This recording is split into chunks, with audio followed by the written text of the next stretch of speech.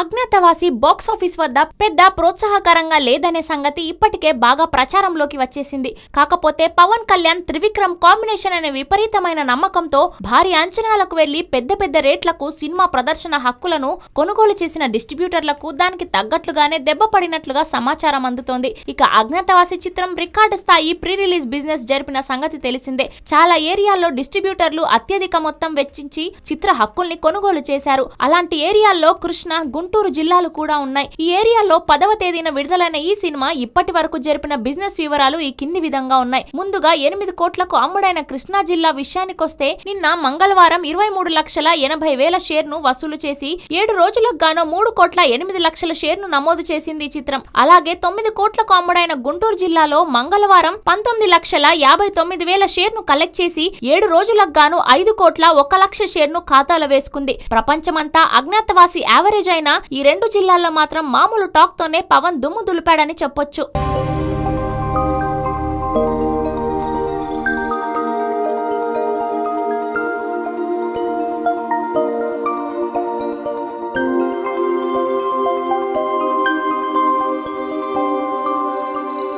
ఈ వీడియో గనుక మీకు నచ్చినట్లయితే లైక్ చేయండి, షేర్ చేయండి అండ్ సబ్స్క్రైబ్ చేయండి.